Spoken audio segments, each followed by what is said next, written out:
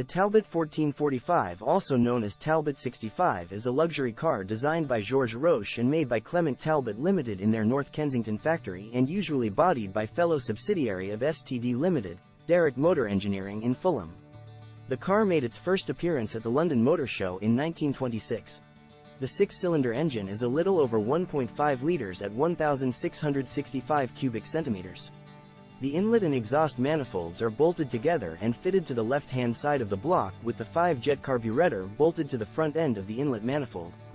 Petrol is delivered from a vacuum tank on the dash supplied from a 14-gallon tank at the back of the car. The overhead valves are operated by pushrods with double valve springs. The rockers must be kept in position if the detachable cylinder head is to be removed. There is forced lubrication throughout the engine. All 6 cylinders are cast in one piece along with the top half of the crankcase. Sparking plugs, distributor and contacts are on the right side of the engine block. Ignition advance and retard is entirely automatic. A dynamotor, combined dynamo and starter motor, is fitted at the front end of the crankshaft. Engine timing, camshaft, is turned by gear from the crankshaft. Cooling water passes through a honeycomb radiator and the airflow is assisted by a fan embodied in the engine's flywheel. Circulation is by thermosiphon. There is no water pump. Clutch and gearbox are bolted firmly to the engine block. Gears are changed by a lever beside the driver's right hand operating in a gate. The clutch is not fully enclosed. Drive is carried to the rear axle by an enclosed propeller shaft. Spherical and universal joints are automatically oiled. There is a central bearing in the torque tube. Final drive is by spiral bevel and the axle is of the half-floating design. Steering is by a worm and nut system. Its box raised to give a comfortable rake to the steering wheel. There are just the 4 brakes, one on each wheel. They are not compensated. The brakes are operated by rods. There is a hand lever by the driver's right which controls the rear brakes alone. The aluminium brake shoes are adjusted for wear by a wedge which opens or closes a fulcrum on one end of the shoe. The brake drums are enclosed. The springs are quarter elliptical each with a shackle at its rear. At the front of the car they are set without camber, held out of center and slightly inclined to the rear and are fitted with snubber leaves. Shock absorbers are fitted all round. When trying out this relatively expensive 5-seater tourer, the correspondent of the Times reported he thought the car's design had much to recommend it but could be improved. A 4-door 5-seat car, it is comfortable but the front cushion tends to obstruct the front door. The seat is adjustable. He noted the test car had already traveled 8,000 miles. Its high-speed type engine with only 4 bearings, he said, is remarkably smooth. It runs sweetly up to 4,000 revolutions per minute yet picks up easily in top from almost a standstill. Over 55 miles per hour increased speed takes time to build.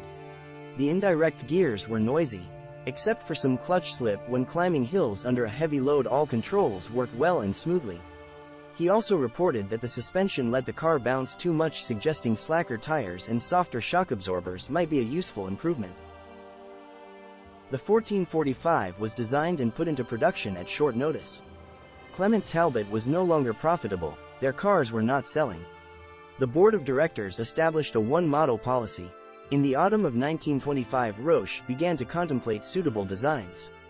His difficulties included the outmoded plant and machinery at his disposal, so he involved all employees right to the shop floor. 6 months later, in the spring of 1926, he took his detailed proposal to Louis Cotelin, chief engineer of Clément Talbot's parent company STD Motors and designer of then-current Talbot 1230. Roesch wanted to build a car as good as Rolls-Royce's 20 but of half the engine size and for quarter of the 20's price. He foresaw his greatest difficulty would be to achieve the desired refinement for the price. An important part of the design was the development of a sufficiently powerful engine. To accomplish this, the new engine was to run at higher speeds and higher compression than ever before. Roesch's design was striking for its simplicity and economy. Part of Roesch's solution was the use of then unfashionable, noisy, unreliable, overhead valves with pushrod actuation, allowing smaller combustion chambers and, with that, higher compression. Otherwise, much of the 6-cylinder engine and chassis had the dimensions and shapes of the old 4-cylinder Talbot 1230. In fact, little remained unchanged following Roesch's careful revision. It even extended to a revised, cheaper to build, classic Talbot radiator shape. Everything had been revised and reworked. The new engine was designed to produce maximum useful output at 4,500 revolutions per minute, whereas with the 1230 maximum output was reached at just 3,000 revolutions per minute. To save Clément Talbot's business, the whole new vehicle had to be reliable. An extra bearing was added to the crankshaft, and careful detail design ensured greater strength in all the new crankshaft's characteristics. The new pistons were not aluminium but were in two parts, a crown of Y alloy and a skirt of low expansion iron. The combined piston weighed much less than an all-aluminium piston because it was shorter, and the short piston allowed shorter connecting rods and a shorter, lighter engine. The new push rods were the thickness of fencing wire and were intended to be made by knitting needle manufacturers. The short, stiff rockers were to Roesch's own design. The cam followers were new style with a large rubbing surface in place of the old heavy mushroom shapes. The new engine had no belt or chain drives. The camshaft was driven by a special gear made of a fibrous material known as fabroil. Control of ignition was made automatic using the Delco Remy system, designed for relatively heavy, slow-revving American engines, adapted by arranging twin contact breakers and lifting the system's voltage from 6 to 12 volts. The oil distribution was improved by running the same pump by another fabroil gear from the crankshaft instead of the half-speed camshaft. Generous water passages reached all hotspots, and such items as pushrods were not allowed to obstruct the flow in any way. The return water pipe to the radiator was considered particularly vast. No water pump was provided. The engine was bolted securely directly to the frame in front and to a cross member at the back of the block.